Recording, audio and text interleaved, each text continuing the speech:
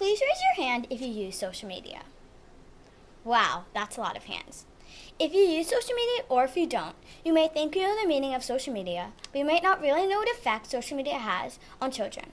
Hello, I'm Mia, and today I will be talking about social media's effect on children. I chose this topic because I'm a kid that uses social media and I wanted to learn more about it. Social media started in 1997 and has been part of our culture for 22 years. The first social media app was called 6 Degrees. It enabled users to upload a profile and make friends with other users. There are so many ways to define social media.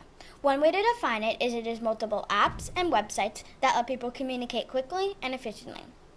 Social media is also designed to allow people to share things quickly.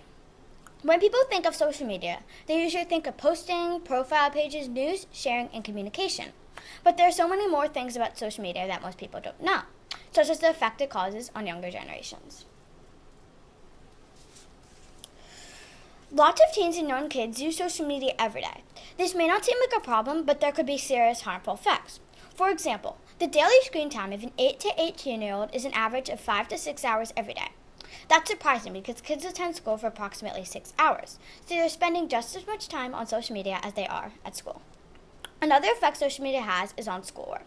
Schoolwork is very important for a child's education, but kids are looking at social media rather than doing their work. Another effect social media has on daily lives is sleep. The average amount of sleep that kids should get is 8 to 12 hours every night. But when kids are staying up looking at social media, they probably don't want to go to bed, which leads them to be sleep deprived.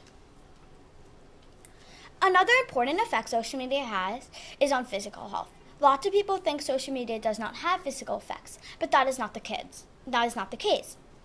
Looking at smartphones and using social media can result in bad posture, including rounded shoulders, neck pain, headaches, and spinal damage.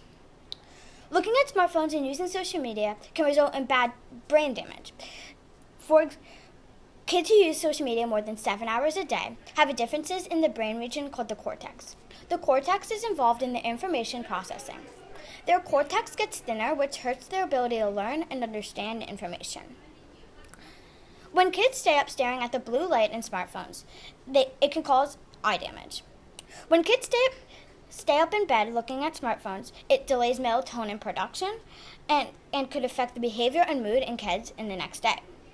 Another effect social media has on physical health is carpal tunnel syndrome. Carpal tunnel syndrome affects your hands and causes pain and numbness. It is caused by a pinched nerve in the wrist, and there are more than 3 million cases of this found in the United States a year. Using social media can affect the mental health of young kids and teenagers.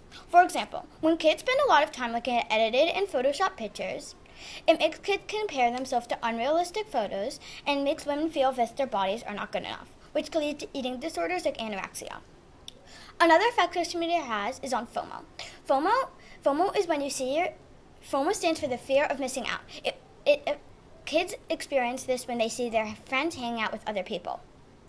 Finally, when kids spend more than 2 hours on social media a day, they have a poor mental health and could have conditions like depression and anxiety.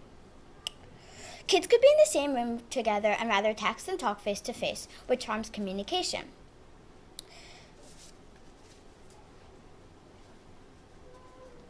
On the other hand, there are some benefits to social media.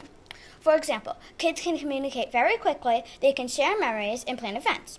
Through social media, you can also stay in touch with family and friends even if they move away or they're not with you. So we can see that social media has positive and negative effects on children.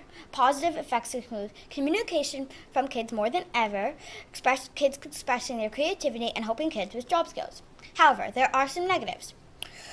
Negatives include poor mental health, poor physical health, anxiety, and depression. Overall, is social media really worth it? Please raise your hand if you think it is worth it. Now raise your hand if you don't think it is worth it. That's it for my presentation. I hope you learned a lot about social media's effect on children. And if you want to learn more, scan this QR code or type in this link to visit my blog. Thank you.